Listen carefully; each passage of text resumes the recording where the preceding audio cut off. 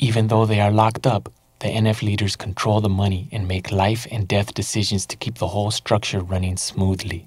I was in charge of orchestrating hits, who would go do them, who was deemed no good, who was a threat out there. And because of my activities out there of, causing violence directly or indirectly, landed me in the SHU.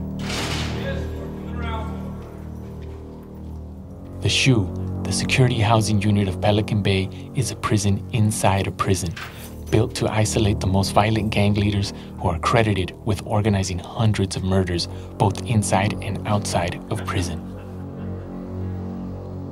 Fidel de la Riva held the highest rank of the Nuestra Familia. He was one of 3 top generals, but like Epi and Willie, he has just dropped out of the NF. For safety, he will soon be moved away from the other leaders who are kept in solitary confinement in the SHU. One has to understand that one sits in the cell day in, day out. He sits back there with no monitoring, As far as what one does in the cell, 24 hours a day, one has nothing but time but to think and plot. They hone those skills of manipulation, because that's what got them to the top to begin with. And they hone the skills of writing and seduction to keep the people below them thinking that they are still in power. And it works.